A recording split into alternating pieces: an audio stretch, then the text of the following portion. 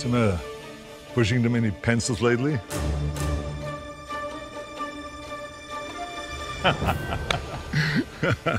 What's going on here? Well, I'm waiting for you. I'm telling people about your car here. This is a Mercedes that you converted to electric, correct? Yeah.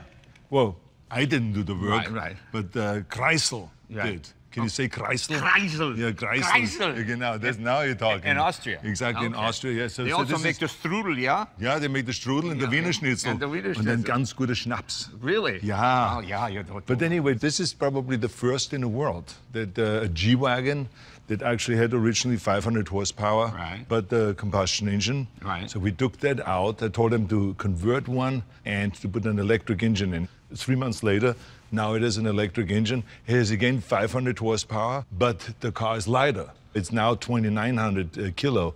It was with the gas engine 3,400 kilo. Well, how do you know that? Well, the way you figured it out, you just go on the knees and you bench press the whole thing. Oh, you right? bench press You the know, car. absolutely, because I mean, I know the difference of 500 pounds right away. Right, It's for the pectoral muscles, you know, so that you can go like this. Well, that's very good. Exactly. Yeah, that's very good. Yeah. I've been driving this car now for a while, and it is really fantastic. Can we open the hood? Let's see what it looks like. Yeah, look at this. Okay. So does this have regen? Absolutely. It slows the car down right away if you go downhill or if you get to an intersection, and at the same time, it charges up the battery. Okay, very cool. Well, let's take this for a ride. Let's do it. Let's do it. Exactly. Kreisel. Yeah. Yeah.